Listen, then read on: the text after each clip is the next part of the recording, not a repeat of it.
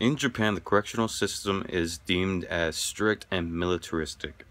Here, the prisoners are forced to wear uniforms and are told how to sit, eat, and sleep. The correct way to sleep in a Japanese prison is to sleep on your back and your hands be showing at all times. If you are sleeping in any other fashion, the guard will come in and wake you so you can be corrected. Every incident in a correctional facility in Japan are welcome to punishment.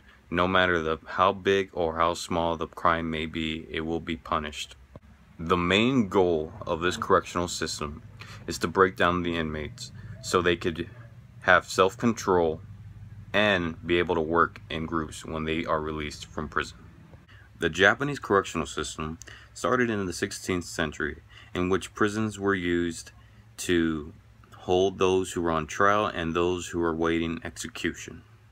In many instances, inmates were treated through their social class. If you were an upper class inmate, you would be treated with more respect versus what you would be treated with if you were the lower class. It was until the Meiji period that Japan decided to use a Western-style penology.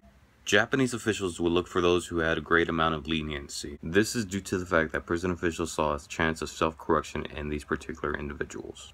Overall, the ideology found in this correctional system was for the prisoner to find a labor-intensified working ethic.